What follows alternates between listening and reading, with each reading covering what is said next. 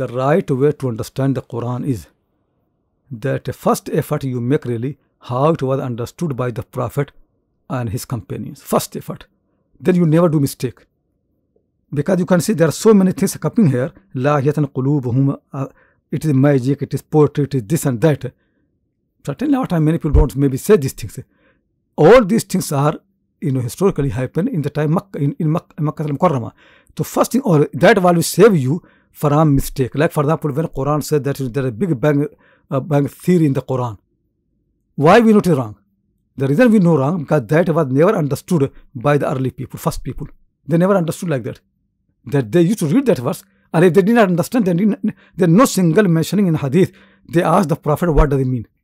It means they understood the meaning. And meaning never can be this, because that thing is something new. They never be. So when you make effort to force yourself to be back in the time of the Prophet, what happens is, then you are safe from the mistake in the Quran. Then the second step is how I can apply same thing to my life, my own context. So it is second step. So if the second step will save you from mistake, yeah, certainly you have to extend it, because Quran is your book. It is a book of every human being until the day of judgment. But the first step is very, very important really. That people do problem when, understand really. The Quran is never revealed to Ghafoor Bhai to me. So this we know. If I lie that, it has been a book revealed to me, it is lie really. Quran never has been revealed to me. Quran has been revealed to Prophet Muhammad. That's all really. Not even Sibawai, Farabi, Ibn Sina. Never. Nobody got Quran other than one man. And he is the Prophet Muhammad Sallallahu Alaihi Wasallam. So that's true really. He has to understand it. Quran came to help him. Then after that, he said, this book is also yours. So what you can do, let's see how he understood, and let's see how can we apply the same Quran to our life.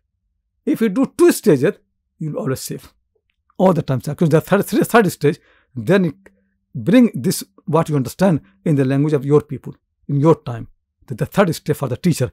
But two steps are very, very important.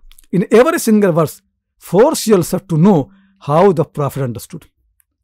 How the Arabs in the time the Prophet understood the verse. Then how it can make sense to my time. How can I apply? Then you will be safe from mistake. I don't want to mention the name of the people, but there are many, many preachers in our time really. One of the reasons that they keep doing mistake is because they don't make the first effort. And sometimes they do silly mistake. They say how Quran makes the modern life so clear.